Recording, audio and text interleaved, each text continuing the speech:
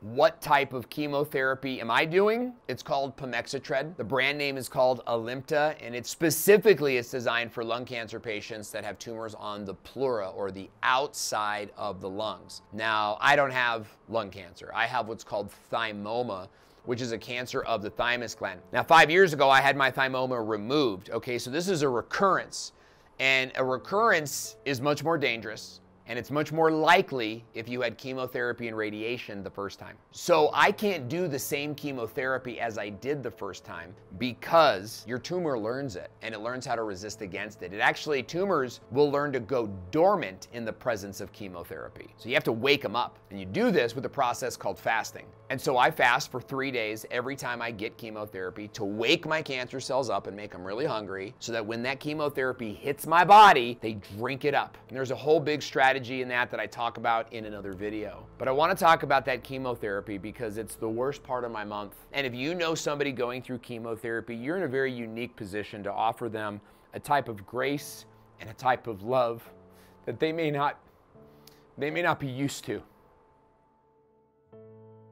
My infusion takes about 15 minutes, and I'm very blessed because some of those people are in there for hours getting this medicine. And I feel pretty good, although maybe tired from the fasting. I feel pretty good for about 5 days. On the 5th day, I can't even begin to tell you what happens. You've never experienced anything like it. I've been through chemotherapy before, and this chemotherapy is nothing like that. Now, that one, the one before, had some bad, stuff to it. This one has a different type of bad, and I admit it's not as bad as it was the last time. But it's still this pain that I can't explain. I can actually feel the chemotherapy creeping up on my organs, and almost feels like it's squeezing them. And I know what it is. It's sanitizing my lung pleura and the surrounding organs. It's not smart enough to know to just target the cancer cells. In fact, I'm not losing my hair because it is a targeted chemotherapy. It targets the organs up here, but it's not so targeted that can only go to the cancer cells. So even standing up is extremely painful because my insides are being eaten.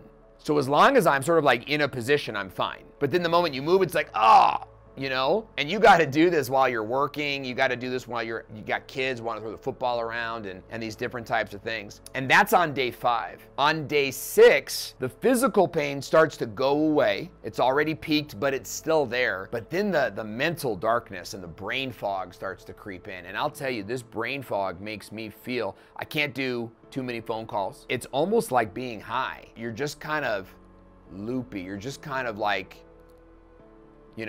I'll tell you, I'll be sitting in the living room, so I talk with my wife, perfectly good scenario, and then all of a sudden it's like, whoa, how long have I been out? It just feels like you've been daydreaming for all this time, and is this even real? And then by day 8, well, I'll just say that my last day 8, I pretty much turned off all my phones, got off social media, put a blanket over my head, and just wept. And I don't know why, but you do. And I think it's because something's been lost. I think it's out of, in memory of your life before cancer. Because once you've experienced the pain of chemotherapy, whether you live or whether you die, you'll never be the same again.